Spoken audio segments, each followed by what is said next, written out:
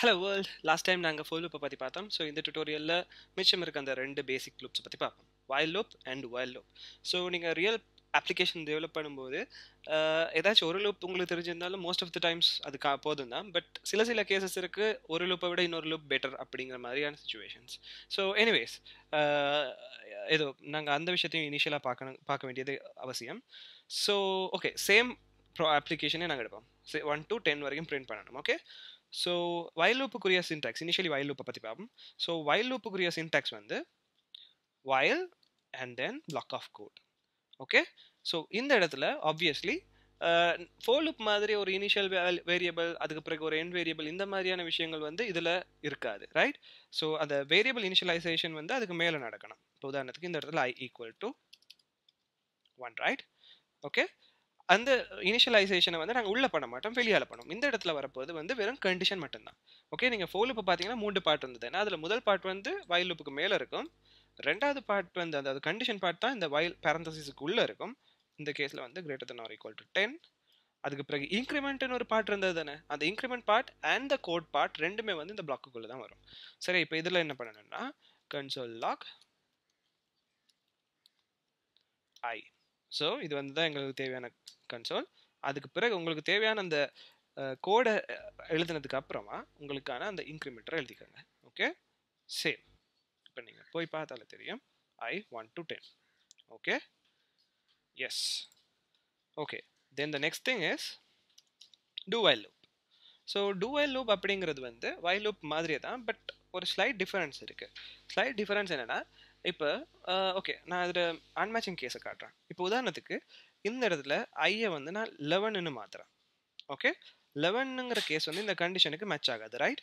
So கண்டிஷனுக்கு match ஆகாத case வந்து எப்போயுமே ரன் ஆகிறது இல்லை. இப்போ உதாரணத்துக்கு இந்த கேஸ் நான் 11ன்னு போட்டால் இதில் எந்த அவுட்புட்டும் வராது. Okay right.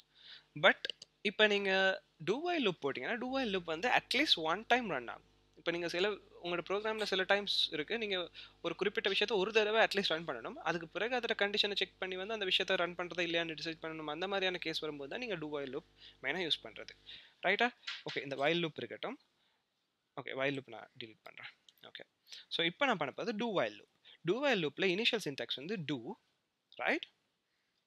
அதுக்கப்புறம் உங்களோட கண்டிஷன் பிளாக், அதுக்கப்புறம் while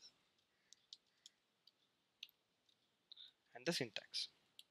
ஓகே இதில் உங்களுக்கான கண்டிஷன் வந்து இப்போ உங்களோட கோட் பிளாக் எல்லாம் வந்து வரணும் இதுக்குள்ள console.log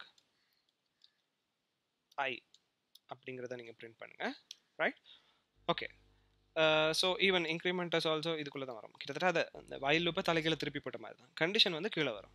ஓகே கண்டிஷன் என்ன இதில் I should be less than or equal to 10. Okay இப்போ இதை நீங்கள் ரன் பண்ணிங்கன்னா ஒரு தடவை இது ரன் ஆயிருக்கு, ரைட்? அதுதான் வந்து while loopக்கும் do while loopக்கும் இருக்க crucial difference. ஓகே கிட்டத்தட்ட do while loop வந்து while loop திருப்பி போட்டு doங்கிற ஒரு கீவேர்டை எக்ஸ்ட்ராவை போடுறது தான் சின்டாக்ஸ் வைஸ் இருக்க டிஃபரன்ஸ். பட் கோட் அந்த எக்ஸிக்யூஷன் வைஸ் இருக்க டிஃபரன்ஸ் வந்து while loop மாதிரி கண்டிஷன் செக் பண்ணிவிட்டு அதுக்கு பிறகு எக்ஸிக்யூட் பண்ணாது. இது அட்லீஸ்ட் ஃபஸ்ட் டைம் எக்ஸிக்யூட் பண்ணிவிட்டு அதுக்கு பிறகு தான் கண்டிஷன் செக் பண்ணும். ஸோ இந்த கேஸில் வந்து ஃபஸ்ட்டு அது கன்சோல் லாக் பண்ணிவிட்டு இந்த 11ங்கிற வேல்யூவை அதுக்கு பிறகு 12ன்னு இன்க்ரிமெண்ட் பண்ணிவிட்டு அதுக்கு பிறகு இந்த 12 தான் இந்த இடத்துல இது கம்பேர் பண்ணியிருக்கு, ரைட்? 12 பார்க்கும். ஓகே 12 வந்து லெஸ் தேன் 10 இல்லை, ஃபால்ஸ். அதனால அதோட அது வந்து எக்ஸிக்யூஷனை ஸ்டாப் பண்ணியிருக்கு. ஸோ இதுதான் while loopக்கும் do while loopக்கும் இருக்க வித்தியாசம். அதாவது while loop வந்து கண்டிஷனை செக் பண்ணிவிட்டு அதுக்கு பிறகு தான் எக்ஸிக்யூட் பண்ணும். ஸோ இஃப் கண்டிஷன் மேட்ச் ஆகலாட்டி அந்த லூப் வந்து ரன் ஆகாது, ஸ்டார்ட்டே ஆகாது. பட் do while loopல அட்லீஸ்ட் ஒரு தடவை கண்டிஷன் மேட்ச் ஆகலாட்டியும் ரன் ஆகும். ஸோ இதுதான் வந்து whileக்கும் do whileக்கும் இருக்க differences. Okay, that's it for this tutorial. Thank you.